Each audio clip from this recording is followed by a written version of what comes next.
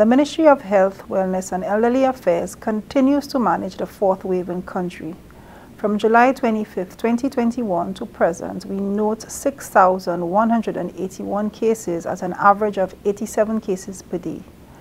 50% of the cases are in the age group 25 to 49 years. 57% of the cases are female. At present, we have 1,404 active cases in country.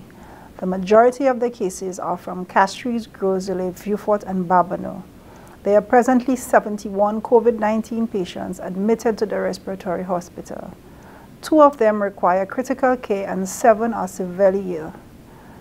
The daily infection rate for the past week was 29 per 100,000 per day, which is a 39% decrease from the previous week.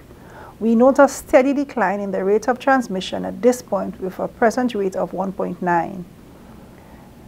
During this period, we note 119 COVID-19 deaths, on average 3 deaths daily with a case fatality rate of 1.9%. Males account for 55% of the deaths. We note an increase in severe cases, admissions and deaths from the southwestern zone of the country, which also corresponds to areas of low vaccination uptake.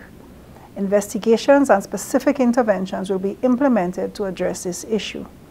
We continue to note cases diagnosed related to social activities, workplaces, and spread between families. To date, from the positive cases diagnosed in country, less than 2% have been fully vaccinated. About 98% of the deaths and COVID-19 related deaths at the Respiratory Hospital were unvaccinated. The 2% deaths were fully vaccinated, had other serious underlying health conditions which contributed to their demise. We continue to ask the public to work with us and exhibit responsible behavior to manage this fourth wave. Let us all take personal responsibility to keep ourselves and families safe. At present, we have both the Pfizer and the AstraZeneca vaccine free of charge in country at the various wellness centers. These vaccines have been proven to be safe and effective in protecting persons from developing COVID-19, its severe forms, complications, hospitalizations, and death.